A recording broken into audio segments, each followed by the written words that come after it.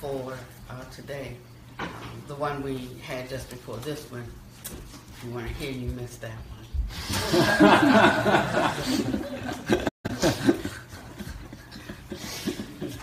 That one is just for house guests. So register early next time.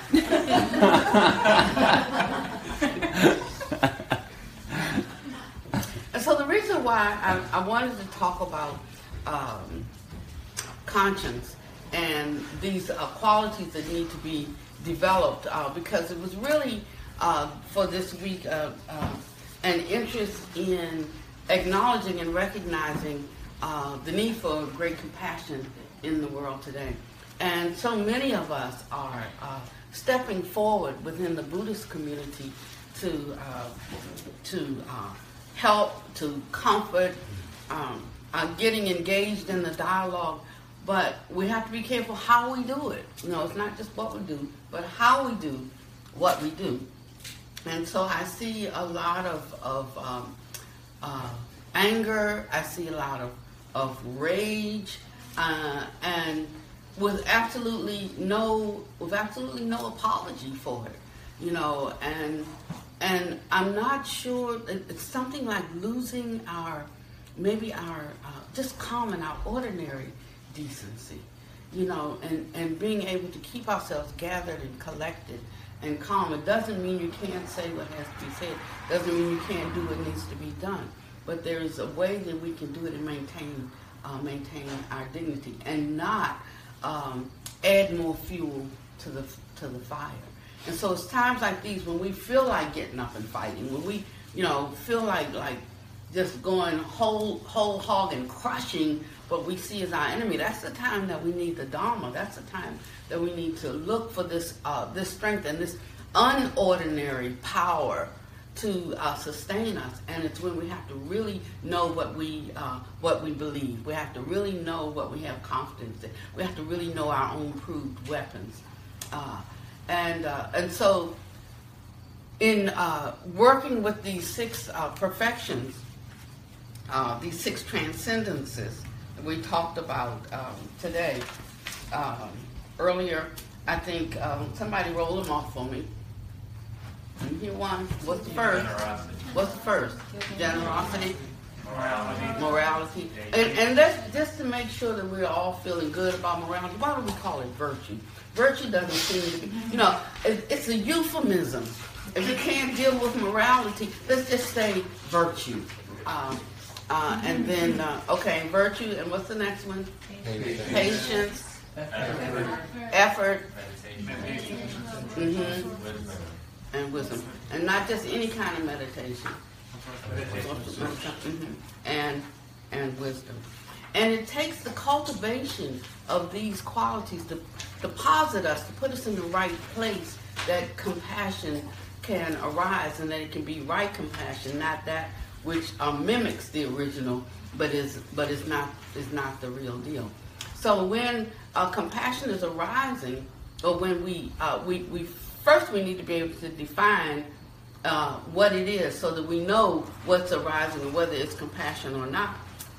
So compassion, we could consider promoting an aspect of allaying suffering, you know, wanting to help, and it manifests as a deep understanding of non-cruelty. Non-cruelty is the key word. So when there is cruelty, the antidote for cruelty is compassion. Now, cruelty can be actions that we take, things that we do, the ways that we respond to other people's suffering, like, well, they deserved it, you know, or they should have saved their money like I did, or, you know, that's what happens to people over there who don't believe in my God, or, you know, something like that. But it also shows itself in other kinds of ways that's not quite so obvious. And so it's looking in those deep places where it's not so obvious. I mean, you ask anybody, I don't have a cruel bone in my body, you know, but hurt my feelings, and I might say something that could really be a crusher for you. You know, so knowing that propensity for cruelty. I mean, because that's cruelty. That's exactly what it is. You should be able to say something, and if it hurts my feelings, hey, that's my job. I need to work on that. I need to work on hurt feelings. You see? I can't, but if I turn that hurt feeling around and send it back to you, you know, to do just what you hurt my feelings over, which is maybe make something plain, you know, or really just share your view of it. I feel like I can share mine, you know, and you feel like you can share yours, and if you share yours and then I like crush, then that's a cruelty streak. You see what I mean? But we may not think of it as cruelty, but it's designed to do something. It's designed to cut off at the knees. You know, and so we have to know where we are, and sometimes we can say, well, I do things this way, and we have this really nice sounding reason for why we do it, but really the underlying energy of it is, or underlying essence of it is cruelty. And so the Buddha asks us to look really deeply. You know, I say these things about myself so you can understand how you're supposed to deal with yourself. You know, you know, I'm not calling anybody else cruel, but I want you to know how to examine yourself, because you're the only one who's going to straighten that out. You're the only one that's going to uproot it. If you don't, oh, and if not now, when? So sometimes we think we have time to get ourselves together. You know, fake it till you make it. And sometimes we fake it for so long that we think we made it. Sometimes we fake it for so long we think nobody knows. You know, but as people develop, I'm telling you, as people start waking up, it's going to be hard to fool folk. It's going to be, you know, I mean, some people come in and they come and see a teacher and they have this whole persona, you know, of their strength, of their earnest desire for the Dharma, you know, all of these things. But one who is practicing knows, you know. And so sometimes they may not say anything. Some of us don't.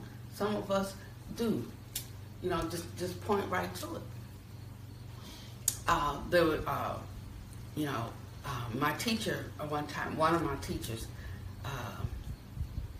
there was this large assembly. I think there were maybe 3,000 or 4,000 of us there. And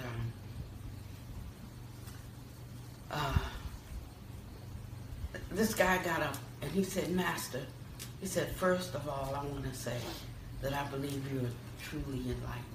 She said, who cares what you think? Did you have a question? You know, she said, who cares what you think? Did you have a question? You know, and, you know, I don't know, it's just like that. She's just like, wham. You know, I'm like, I'm scared of her. I'm not saying anything. I'm not saying anything to her. You know, because I had only known her in a certain way. She was so sweet and she was so loving. And, you know, and he said this and I just expected her to, you know, like just acknowledge or say thank you or don't say anything or whatever, you know. But she said, who cares what you think? Did you have a question? And later when we were having our you know, there were a few of us that were sort of like, that she would draw us together for deeper conversations. And I sucked it up and I asked, I said, Master, you were really hard on that young man today. I mean, all he did was offer. It wasn't even a comment. It was just out of his deep admiration. She said, that just shows how much you know. It was out of his arrogance and need to be seen. You know, and so that's how she dealt with it. She said, and he got it. You didn't. You know. She said, he understood that I was pointing directly to him. You know, he said, he's my disciple. And he understood the correction. He said, you just didn't get it. She said, you my disciple or what? And after that, I stopped challenging her on like what I thought she might be doing for somebody else. I mean, God bless the child, got his own. I just handle my own business with her. But so I apologize if sometimes I'm a little rough, but I had some crusher teachers. You know, a lady, someone said to me today that when she told a friend that she was coming, and that I was going to be her friend trying to discourage her. Said, that woman was crazy. And when she told me, like, I fell out laughing. But suppose I really did get offended by that. Suppose, everything somebody said about me hurt my feelings, or I got offended. I'm like, I don't even know her. She doesn't even know me. Maybe she read one little thing and pulled that out and decided she knows me altogether. Or maybe I have a view that's different than hers about something, a view that's different from her teacher's view. These things happen all the time. There was a young lady who wants to come and live at the Hermitage, and she asked me to call her Bonte for permission to come. I said, she's your Bonte. He's your Bonte. You go talk to him if you want to come. So then she calls me back, and she says, he said, don't come there because some people have left there. I told him, tell me any monastery where people have come and have not left. And I said, oh no. But what I'm saying to you is that we got to get tough about this. This is not for the thin-skinned. Actually, we have been thin-skinned because of our delusion. But as we get clearer, as we get stronger, and our skin gets thicker, and these things don't. If you say something and I can recognize it as a statement of truth, maybe I should work on that. Maybe I presented myself in a way that someone misunderstood, and it's not my intention to not be understood. I mean, what's the point in coming somewhere to be misunderstood? It is my point, to be understood and to represent the Dhamma. Sometimes things that I share in the Dhamma is not my own personal opinion. Sometimes I'm still working into it myself. Yet, for me, the Dhamma is king. And so I put it out there, even if I also have to work on it. And so I say that to you to stay strong in the Dhamma in you. That's the master power in you. It's not the person that's the master, but it's the Dhamma in them is the master. It's the master power.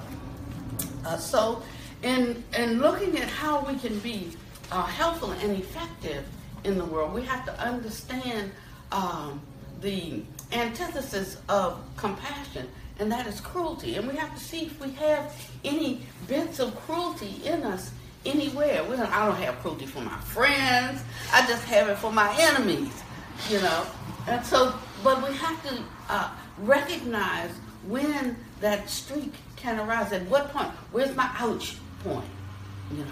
Where's the place where I holler uncle? Where is the place that I strike back? And we need to always be checking and knowing where that space is. And right there is the point of our practice. Not whatever we already are doing good, not whatever we already understand well, not whatever we want to get into a philosophical discussion about. I need to look at right where I have an ouch spot. And right there is where I need to just sit with it. In Chinese medicine, the whole idea of the needles and these points on the body is like where there's a stagnation of energy. They put the needle right in there and twist and take it and release the pressure, opening, unstagnating,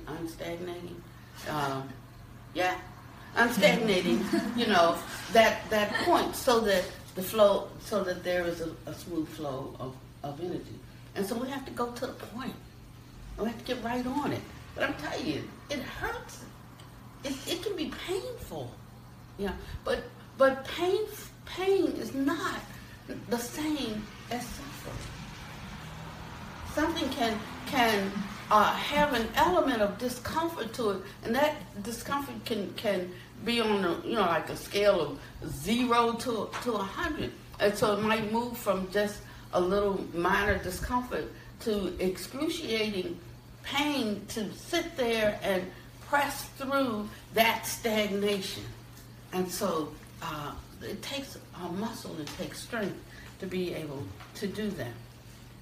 What causes compassion to arise is really seeing, in a unified way, experiencing the helplessness of the person in that situation. And it's thinking of the other as oneself. That could have been me. That could have been my family. It could have, my family, my extended family is on a reunion cruise right now. They got on the ship the day before the hurricane. They're in the Caribbean. I haven't even been able to contact anybody. There's a whole slew of them. But I'm not sitting here like saying, I can't give y'all talk right now because I'm trying to find out about my family. I'm trying to it's not like that. Do I have some concern for them? I do. But I only have enough concern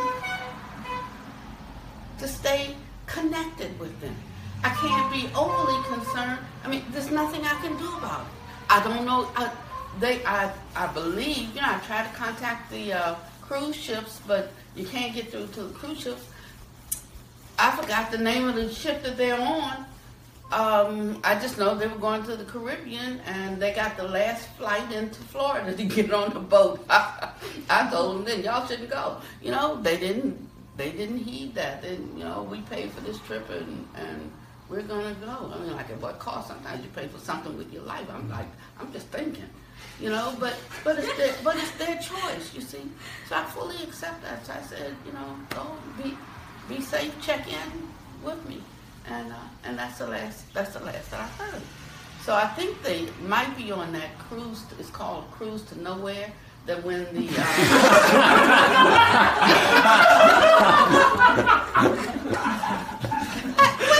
a minute, where's y'all sympathy and compassion?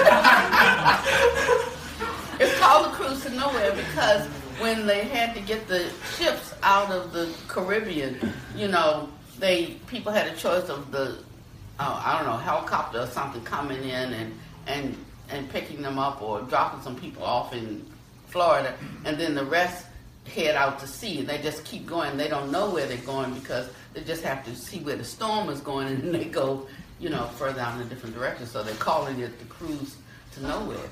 And that cruise will last as long as the storm's out there, So they're probably, knowing my family, they're thinking, oh, we get some extra days free,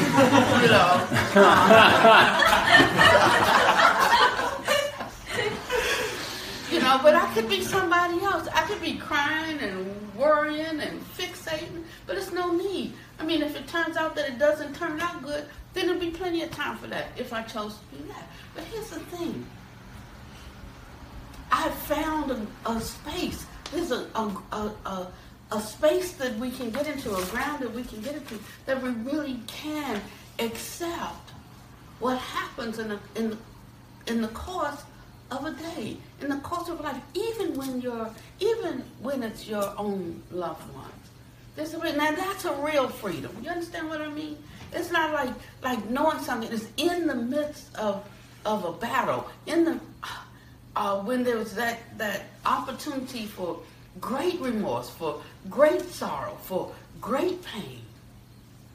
That's when the clarity of the Dharma comes and rescues you, and you are able to look upon something with some equanimity.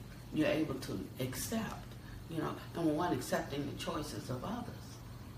Number two, accepting, what occurs in the course of the day, and then just figuring out what should be your response to it. So, I remember when my daughter joined the motorcycle gang. And I know all about that, because I used to be in one. And I was hoping, sort of like, that she didn't,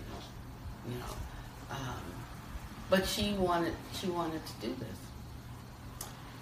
And after some years, she worked her way up. How you work your way up in a motorcycle club? I'm sorry. She corrected me. Said, "Mom, it's not a gang. It's a club. Motorcycle club. I'm sorry if you ever see this." And she was vice president. Well, in her state, the outlaws weren't there. But a couple of years ago, the outlaws decided they were going to move into her state. So what they do is they put all the clubs, not gangs, they put all the clubs on notice that they're coming in. And when they come in, it becomes their territory, you know. So the other clubs then become subordinate. You know, they either join up with the outlaws if the outlaws want any of them. And if not, you should probably sell your bike. And so it was something like that. So I was, she asked me, said, Mom, what do you think I should do? I said, I think you should sell your bike and get out of the club. And I thought that's what she was going to do. But she didn't. You know, she said, you have a wrong idea about, I mean, all of us just have nice motorcycles, and we go to the beach and rev them up and look at each other's bikes, and we party, and that's it. You know, I said, yeah, but I'm not sure. I don't know everything about the outlaws, but you know, but I think they're outlaws. I'm not sure. and I was concerned for her safety. But when she made that decision, you know, I didn't keep badgering her. She asked me for my opinion. I gave it to her. She didn't like that, and she's grown. You know, I had a child. She grew up. Okay, so she's grown. So what I did was the next best thing. I just got a life insurance policy. Because then she's got 3 children. I got a life insurance policy. So if something happens and I have to take her children, I can afford to take care of them. I can't call the song, hey, Sangha folk, I need y'all to help me take care of my children, my grandchildren. So that's what I did. I got a policy. So for $50 a month, I'm covered. You know, and she has, and I can accept her choice. Now it's 3 years down the road, and it turns out that it was okay. Their club was so small, and they were such, I don't know, duds or nerds or whatever. The outlaws didn't even want to be bothered with them. So I don't know, I might cancel the policy. Actually, what I did do, I could save that $50 a month. But no, what I decided to do then was to just leave it, you know, like as a trust with kids, because I couldn't leave my grandchildren anything because I didn't have anything. Everything I had, I gave to the donor. My mother said, "What kind of mother are you? You know, that you don't even leave an inheritance to your children." And she didn't understand. She didn't understand it. I said, "But you know, when I'm leaving the inheritance of the Dharma, it's for my children, my children's children, and it's for everybody else's children. So I gave up 3 to inherit all the children in the world. You know, and this is how we have to think. You know, and this is what gives us an assurance and a stability. You know, when we're confronting issues that may appear personal, remembering that we have abandoned our personality. We've abandoned our personal sense, and we've taken on this ascribing towards this universal quality. So everything becomes universal in its scope or in its concept or in its ideal for us. Not just my children, all children. Not just my husband. All husbands or all significant others in the world, not just, you know, like my prosperity in business, but all the prosperity of all endeavors, not just mine. So it's like that. So when the Buddha asks us to begin to expand out with the mindset of the beings in the heavenly realms, you know, and he's talking about the loving kindness with compassion, with appreciative joy, joy in the successes of others is a real thing. Having joy in the successes of others means every day somebody is having a good day. It might not be me, but every day somebody is. And so on a day that I'm not, I used to call it a bad hair day, but I don't have any hair anymore. But if I'm not having a good day, I can just turn my attention to someone, somewhere, someone near that I know, someone, even when it's a person who I feel may not have my best interest at heart, may not be my friend. I told the story about my baker who got upset with me, thought I was firing him. I wasn't. I was hiring an additional person in case he got sick. So I wouldn't have to try to bake because I don't really know how. You're going to run a bakery and you only have one baker. You know, people get sick. People don't show up. You know, and he saw the ad, but he thought I was replacing him. And he erased all of my recipes. You know, and then the next day when we came in to bake, he has an attitude and ain't no baking going on. You know, and I was really, really upset. I know everybody's watching me now, right? Because it's my gluten-free bread company, but it's owned by Treasure Human Life Foundation, you know. So I can't be ranting and raving and in there, and it's owned by Treasure Human Life. So, you know, I'm thinking that his, you know, and they were looking at me like, what's she gonna do now? You know, because you know how sometimes when you like, you know, people know what your goal is, and they're like just try to like prod you along, see if they can get a rise out of you. So what you gonna do now? You know, and I had to think quick. You know, I was thinking, give me something that I can turn my mind to because it's going in the wrong direction. So then I started thinking, he really is an excellent baker. I mean, that's why I hired him. I mean, he was fantastic. But that wasn't enough for this situation. I needed more. Then I was thinking about him and his wife. I met his wife. Like, nah, he's not that good of a husband. Not that one. I saw how he talked to her. Then I started. But then I remembered I watched him interacting with his son, and he was a certain type of businessman, and he was a certain type of husband. But as a father, I mean, you just saw the love flowing out from him. I'm like, he guys can hot and cold come out the same fountain. I mean, he was like just wonderful with this young man, you know. And I dropped all of my attention right there on what a wonderful father he was. And that was the way I allayed the anger that was arising and the fear also that was arising in me. And so that's why we talk about these things, so that when we know where to go, where our rescue remedy is in the Dharma. And so with compassion, we can't really operate or function in compassion when we see so normally we think in terms, let's say it's in the field of social justice or in the field of poverty or something like that. Or abuse, sexual abuse, or we see a victim and we see a perpetrator. But the Buddha says we can't see a victim or a perpetrator. So then what are we looking at? And so we look and we see two people caught in fault. Two people caught in a bad spot. So, of course, our compassion rolls right out for the victim, you know. And then our anger rolls right up for the perpetrator.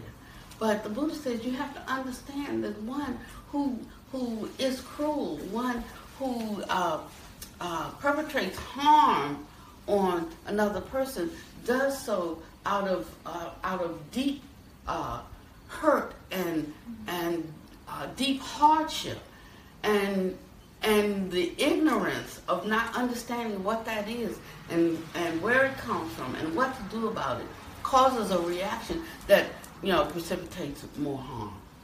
There was a young man, and he in our lived in one of our homes, and his sister was first molested by their father, and his room was right next to hers, you know, and he could hear this all the time. But and he was young; he was 6 when it started, or when he became aware of what was happening, and he felt helpless to help her. And the years went on, and then it wasn't just the father, but it was the father and the uncle. And then as the years went on, it was the father and the uncle and the older brother. And it did something to him.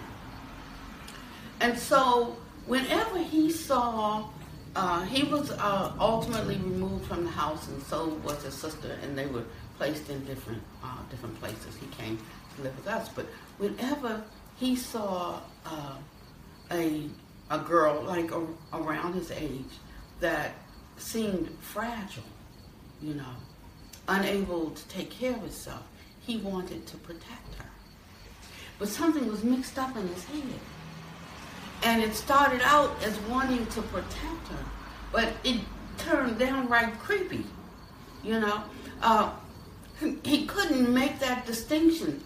And through the influences that were picked up, it got mixed up in his head. So it always moved towards a sexual kind of thing. Now, I didn't know about it because school didn't tell me when they sent him to me. But they sent him to me knowing that I had girls too. They sent him to me knowing I had girls that had issues of molestation by their families. And when they started telling me, he gives me the creeps. He's always wanting to help, but then when he starts helping, he gets too close, and just these kinds of things. So I said, I need to check him out a little bit more. And finally, I found out about his story. I went up to that school and asked him, why didn't you tell me about this situation? He says, well, that's just a kind of a need to know. I said, well, if he's living in our homes with girls, don't you think that's a time that we need to know? And they said, well, it's not our policy. I said, well, I tell you what. I said, you have to come get him. I said, I understand that he has this problem. I said, but I'm not going to be able to help him because of the way that we're set up. And I said, and you should not do this anymore. I said, if he had done anything to any one of those girls, I'd be bringing all of you up on charges, And then I sat down and I talked with him. And I told him why he had to go. And he cried. He didn't want to go, But I had to wait. You understand what I mean? I had to wait, and I had a certain responsibility. Yes, I had a responsibility to him, but we have to know what we can handle and what we can't handle, And so they came and got him. They placed him someplace else. It wasn't 3 days before he had raped the girl in that other house, because they didn't have as much supervision as we have. And he went to stay with like an interim family, and he was 18. He had just turned 18, and she was 13. And so we have to be able to stay balanced with our compassion so that we can see clearly what's happening, and that we don't get too overly connected so that we can't do our job. I mean, if I fall down in the hole with the person that I'm trying to help, I'm of absolutely no use to them, cannot get them out, And so we have to maintain a kind of, when I say impersonal relationship, I don't mean that we are detached. It's not a detachment in that sense, but it is not an attachment.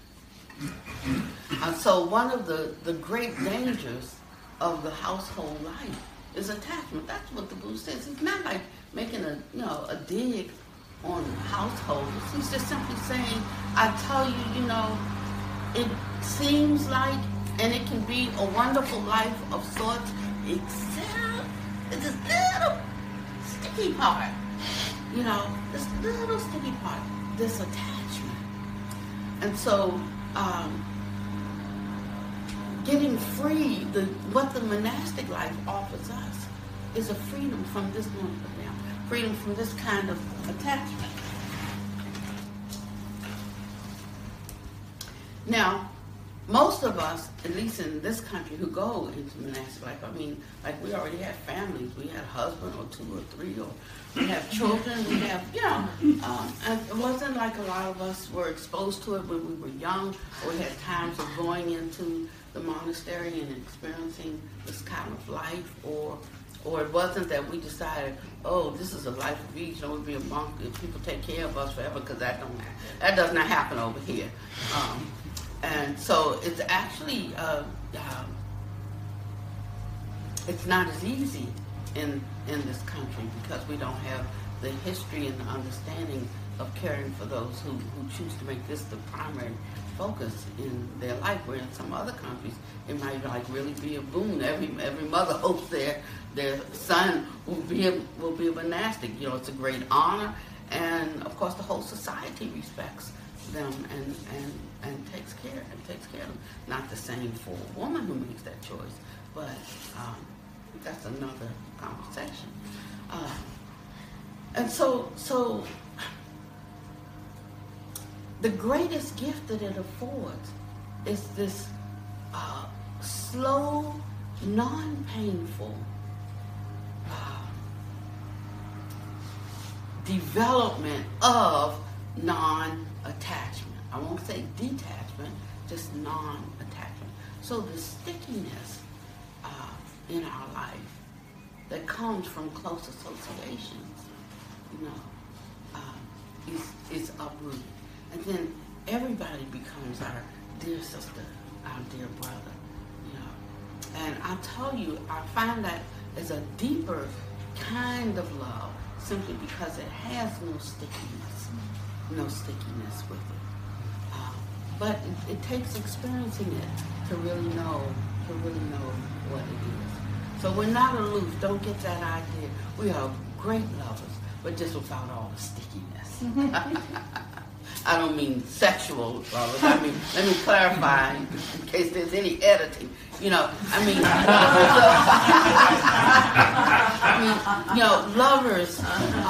Lovers of sentient beings, but without stickiness, without imposing, our will so we practice a life of fewness of wishes and less preferences, so that can be okay being around. So you don't have to try to do things to make us happy. A lot of times people do, but I'm just saying you don't have to, but what I find is that I believe that there is a way for the householder to live in the same way. The Buddha said a monk is one inwardly.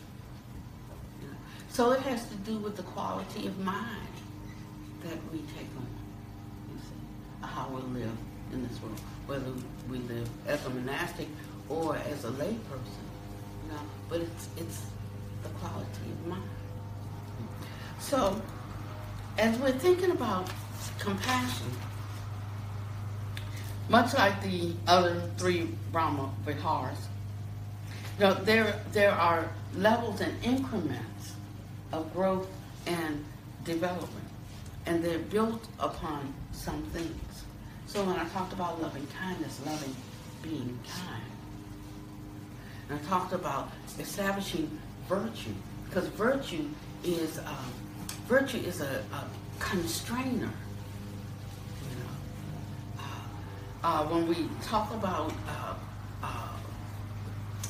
moral shame, that I'm using the word virtue right now, since moral shame is like just too much over the top. But I like moral shame because it's where the rubber meets the road for me. It's like I wouldn't want someone to see me in that way, in that light, in that stead. Even if I did lose my temper, I wouldn't want it to be broadcast. I would like to have a chance to do it differently, but it's already out the gate. And so knowing that once it's out, this kind of idea arises in one when you start to feel the barometer go up. You start wondering, is this the face that I want people to see? Is this who I want to be in the world?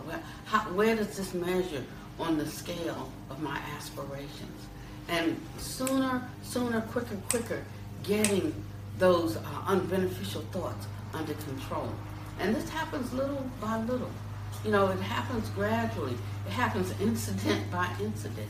Sometimes it takes being embarrassed about how you handle something for it really to hit home to you. That I'd rather suffer the pain of being offended than the embarrassment of acting out. Because I want people to see, like, well, what's her practice? And so it's little by little we develop our capacity. We get a little bit more thick-skinned. Somebody calls you a name and said, what? Calls you that name, that one that used to set me off, doesn't really set me off now. Call me macaroni doesn't make me macaroni. It's a word, and it might be one that I don't give you permission to use, when you're talking to me. But if you didn't ask for my permission, if you use that, now what am I going to do with you? How am I going to respond to that?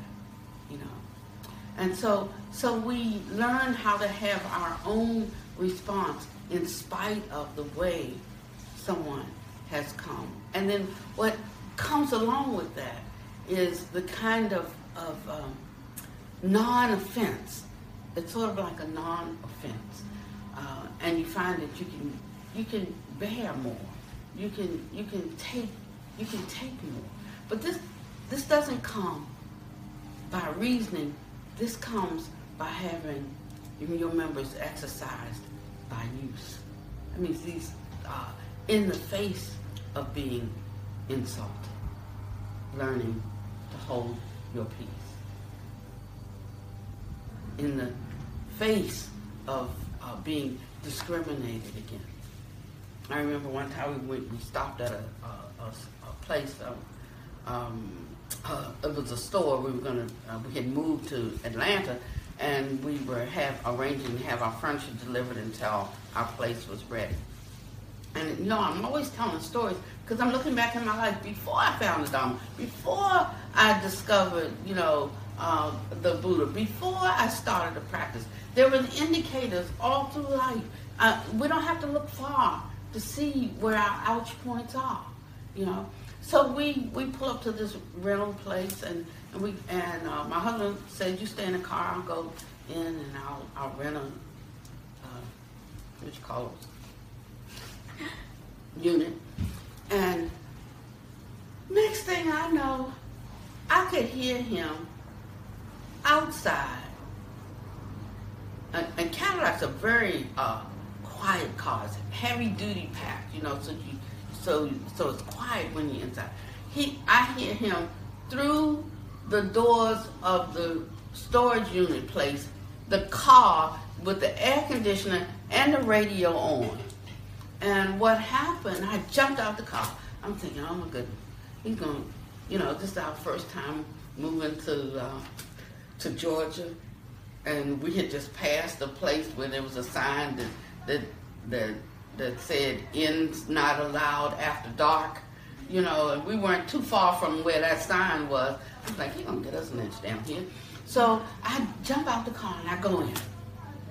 And what happened was there was somebody in front of him and they got waited on. And then he came up and they said, "How can I help you?" And he told them how they could help. And he wanted to rent a storage bin. And the lady said, "Okay, sir, I'll take care of you as soon as I take care of this gentleman behind you." And he went ballistic, But I said that to say, now that would not happen. I might have a conversation about it, but you wouldn't be able to hear me outside in the car, or him either, because he's learned a little bit about controlling the anger, that the anger doesn't do anything, and it only breeds more contempt, and it only further agitates one's own mind. I mean, being angry at somebody is like taking poison and hoping the other person die. You know, or it's like pouring gasoline on yourself and lighting a match and hope they burn up. It's like, you know, I mean, you could be angry and they go on home. It just slid right off the radar. They're not even aware maybe that you are upset. You know, they don't, nothing. It does absolutely nothing for them. But you're like burning up. People have heart attacks over it. You know, over their own anger. How foolish is that? And so we build upon these transcendences so that we become stable and we become mature and we become able to do every good work. So compassion succeeds then when it helps or enables cruelty to subside. That's in its ultimate. We know that it's been successful. But what we don't know or realize is that it fails when it produces sorrow. So that is like the near enemy. And so we have to position ourselves right in that central space where there is not the sorrow. So we participate in the person's situation, but we don't participate. We don't take up the suffering. And to not take up the suffering, the Buddha gives us this whole series of ways of looking at ourselves and saying, I am not this, no, this is not me. I mean, he just gives us, and it doesn't mean like I'm not me, if I'm not me, who am I? It's a, you know, it's in a sense, we don't have to take it that far, but like just really deconstructing this notion of this permanent individual self in such a way that we're not so attached to the appearance of this phenomenon. That's if we just started right there. You know, we don't have to get real deep with it. The depth will come, you know, it will come automatically. We don't have to try to dive off the high end of the diving board. You know, if we could just little by little begin to deconstruct our notion of ourselves in the way that we have always known ourselves. And there becomes a little space that is created there. And that little space is just enough for us to not be overwhelmed. It's just enough for us to not be overcome. It's just enough for us to have some wiggle room that we can maneuver. And it's just enough that we're close enough to reach and help. And yet we're far enough from the fire that we don't get singed. And when we find this space, wherever this space is for each one of us, then we become so useful. We become so valuable. Some of the places that I go to, it would absolutely just break your heart to see how some people live or how they're treated. But if I went there like falling all out over, you know, the injustice, I mean, I'd be absolutely no good to them. None. But I go there with a positive attitude, lifting up their spirits. Yeah, I know it's rough. So what you gonna do? You know, I mean, this is what the situation is. And so we start working around what we can do.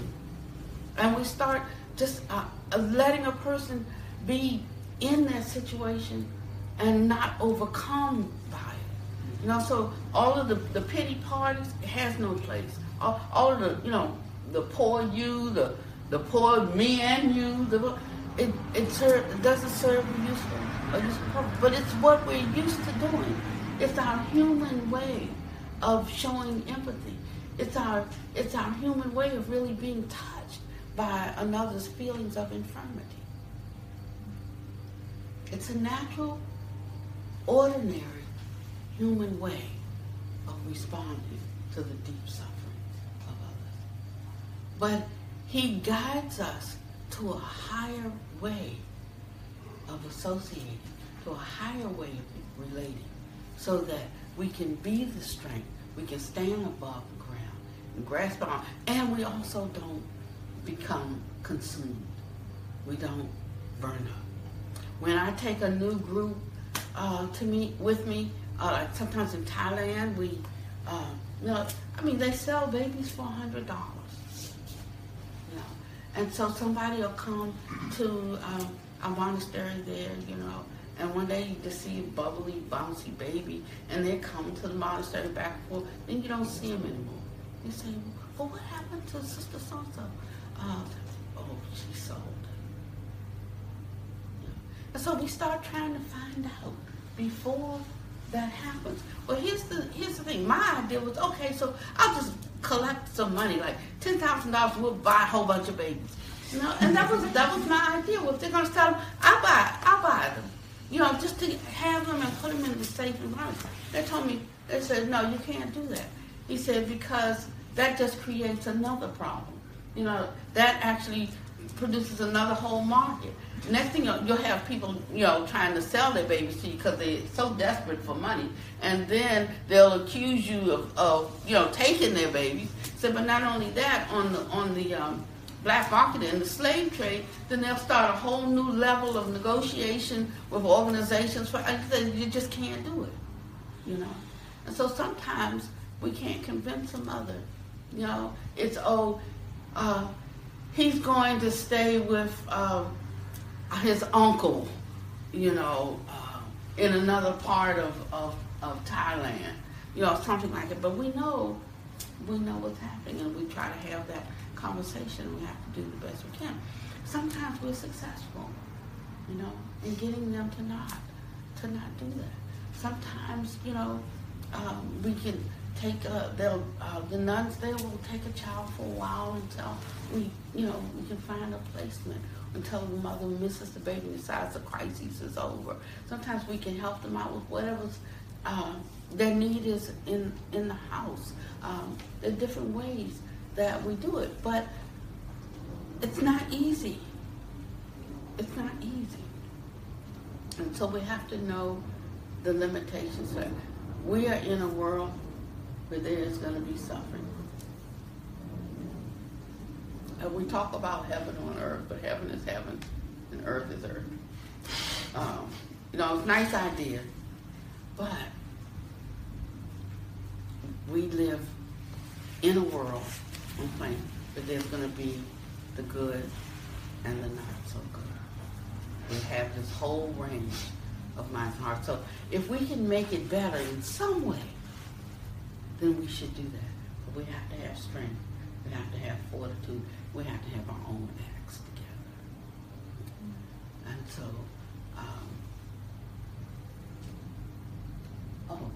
we end at 4? 3:30. 3:30? Okay.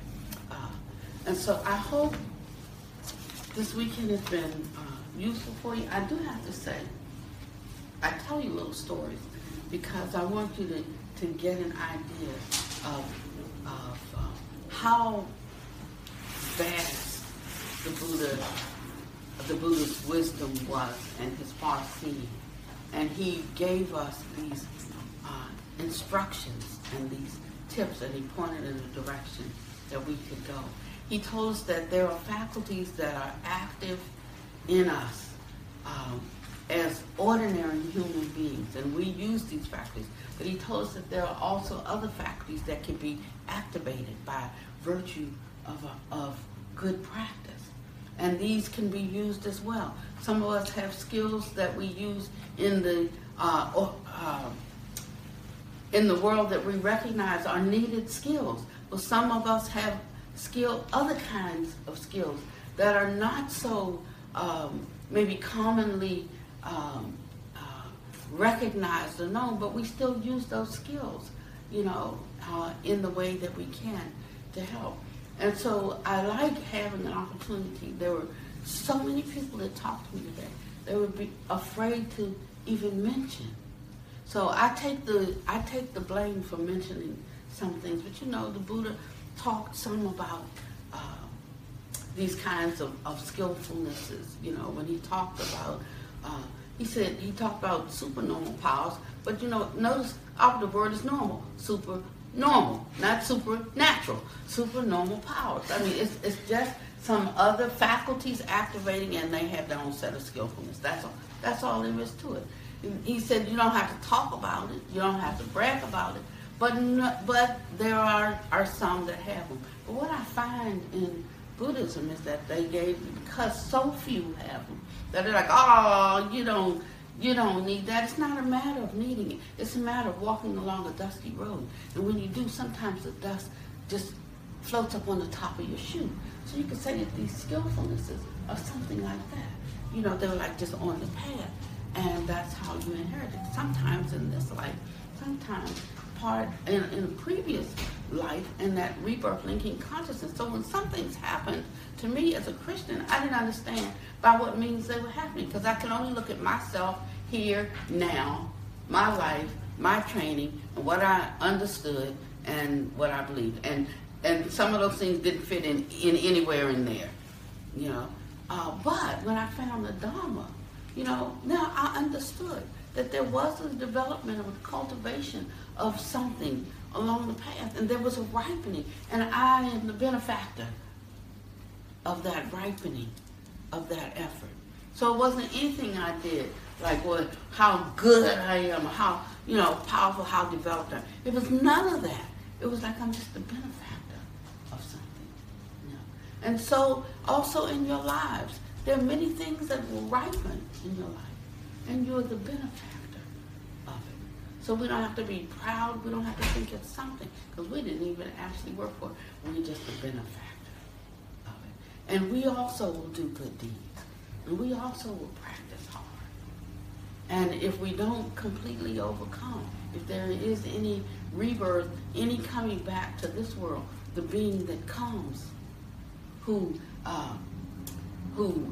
receives the mind stream, the Gandhava, that is moving off from me or from you back in this world, there will be a ripening for any good plantings that didn't ripen in your present life. There will be a ripening, and they will be the benefactor of it. So when you do good for yourself. And if there is any remainder, then that being, that picks up that remainder will also give them a great and precious